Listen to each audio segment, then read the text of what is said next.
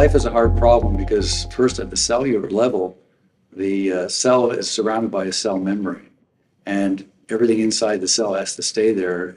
The volume and the chemical concentration has to be kept under control, besides everything else that it makes and does.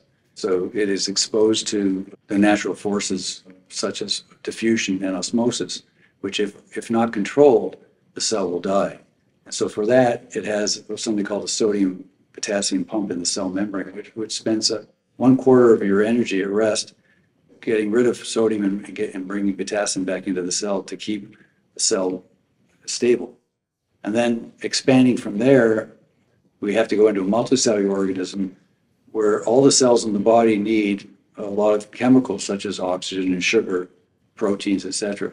But they can't get it from their environment, so we need to have multi-organ systems to provide that for them. So this is multiple problems that have to be solved.